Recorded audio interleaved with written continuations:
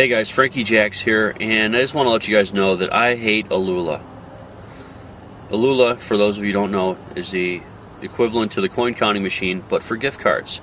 So if you've got an unused gift card, you can redeem your gift card for various stores: J.C. Penney's, Montgomery Ward's, Macy's, Petco, gas cards. Redeem that for a fraction of the value. Why I hate it is Alula enables money laundering. In fact, it doesn't really enable it, it encourages it. It encourages money laundering. It makes it so profitable for people to do. Money laundering. Moving money from one place to another to make it untraceable.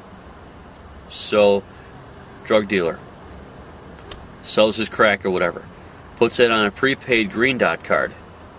He takes the prepaid green dot card, buys a prepaid Visa card. He takes the prepaid Visa card and he cashes it in at Alula. The money becomes untraceable. Untraceable. There's just too many steps involved to be able to backtrack to where that money came from. So, the money's clean. It's clean money. Usually there's more than just the drug dealer involved here. It's like, a chain of people. Another thing they do, these highly upstanding members of the community, the Alula users, they'll go to places like Petco, Macy's, Ward's, Sears, and they'll shoplift. Then you take the stuff and you return it. Oh, I lost my receipt. Can you just give me store credit?